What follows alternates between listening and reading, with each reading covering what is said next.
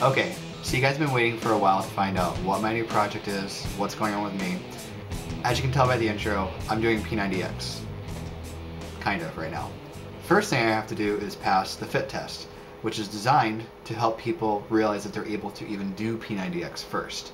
So I'm going to go through a series of exercises to show piece by piece, detail by detail, what I need to do in order to qualify to even do P90X. But just so you can have a better understanding of why the fit test is important, I'm going to have the P90X guy explain it to you right now. P90X is 90 days of fitness to the extreme.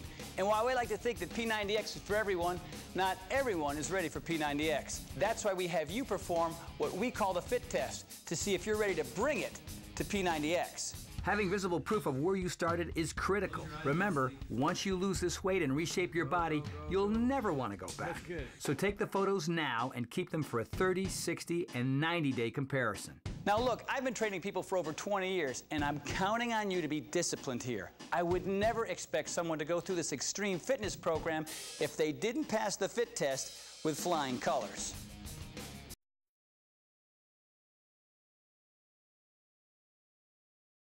Grasp your pull-up bar using wide grip, palms facing forward, away from the body, 2 fists wider than shoulders. From a hanging position, pull body up smoothly until chin clears the bar. Lower body back down, being sure to straighten the arms and repeat without bouncing up.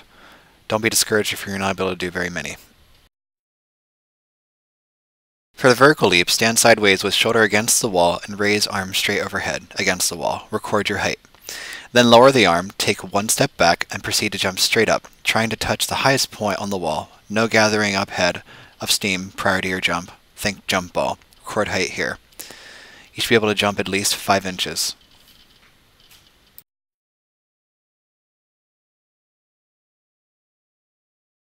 Put something soft, about 2 to 3 inches high, pillow or cushion, to make contact with chest for each rep. Be sure to keep the body straight and hands at normal push-up width. Record number of push-ups performed to failure. Men should be able to at least do 15, 3 if you're female. If you're using your knees, be able to do 15.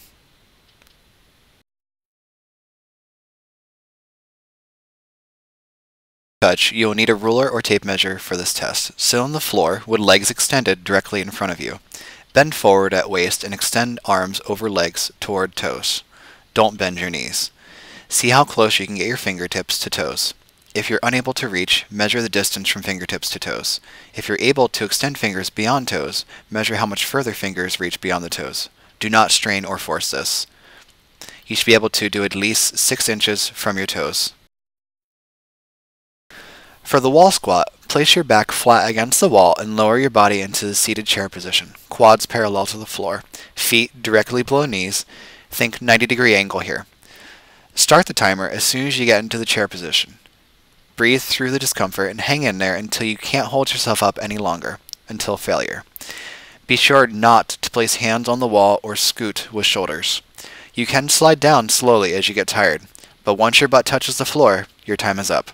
Record exact time for your wall squat. P90X minimum, you should be able to hold your wall squat for at least 1 minute. Hold it. You're halfway there. How do I refocus the screen?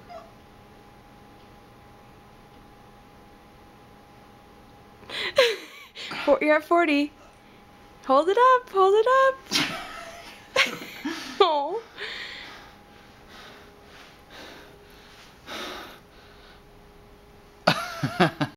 For the bicep curl, extend arms straight down in front of body. Be sure the arms are fully extended between each curl. Using both arms at the same time, perform as many curls as you can until failure. Don't rock or cheat. No breaks longer than 1 second between reps. Men should be able to do at least 20 curls with 20 pounds minimum. Women 10 curls with 8 pounds minimum. In this example, I used 15-pound weights because that's all I had available, and I did 15 until exhaustion. For in and outs, start seated with hands on the floor at your sides, knees bent with feet on the floor. Raise feet off the ground and bring touching the floor. Record your number. The P90X minimum should be at least 25. Jesus Christ.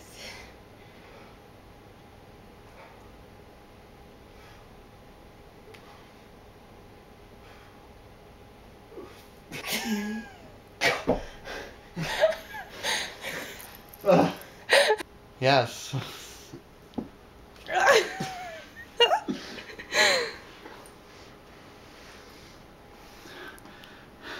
The final test is the heart rate maximizer. Please excuse the black box, I didn't want you to see my junk flopping all over the place. Perform jumping jacks non-stop for 2 minutes at a quick and steady pace. During the final 30 seconds, go as fast as possible to maximize your heart rate. When you finish, be prepared to measure your heart rate over a span of 4 minutes. You should be able to finish the test standing and able to breathe. If you're able to complete this final test and all of the above, you're ready to do P90X. You can do it. 5, 4, 3, 2, 1. Okay, heart rate.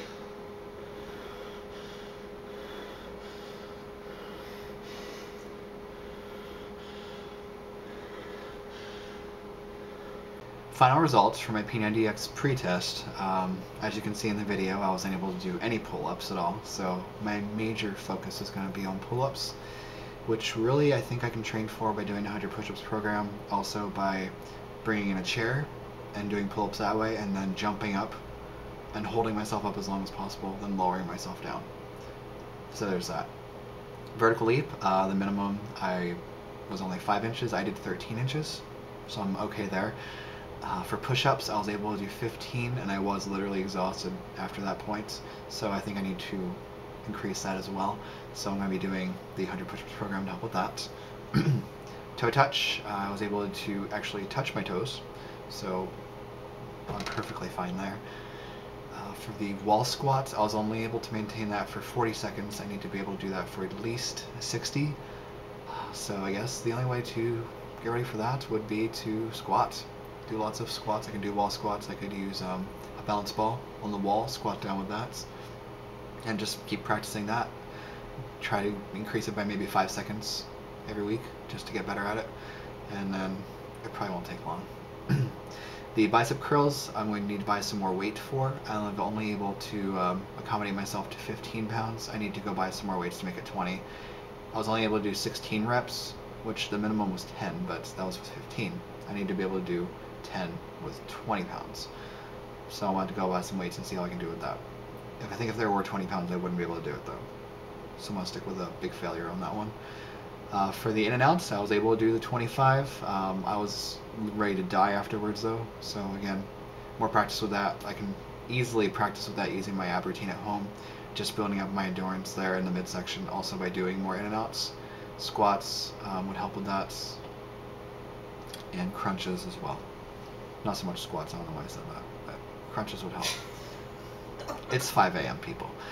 And the last one, the heart rate maximizer, I was able to do my heart rate after the initial jumping jack fest was 204. After 1 minute it was 162. After the second minute it was 150. Third minute was 138, and the final minute was 126. So I want to be able to pass this with flying colors, not just barely pass it in order for me to start P90X. The guide actually recommends that I do Power 90 to be able to prepare for P90X. I'm going to look into that because I think that may be a good option for me as well while I'm doing the training on my own. So, the first part of the final step for this project, weekly, I'm going to update you on my ability to do these exercises all the way through. I'm going to let you know how they all go. Actually monthly I think sounds better. I'm going to do them all the time, but I think monthly results will be better than weekly results just because I'm not going to see much difference. Unless I make a breakthrough and I'm able to do pull-ups finally. That's the biggest one, just the pull-ups. So I hope everybody enjoyed this tutorial on how to do preparation for P90X. If you have any questions, please feel free to email me. If you need to know anybody who has done P90X and has success, please contact me. I can also send you links to their channels as well.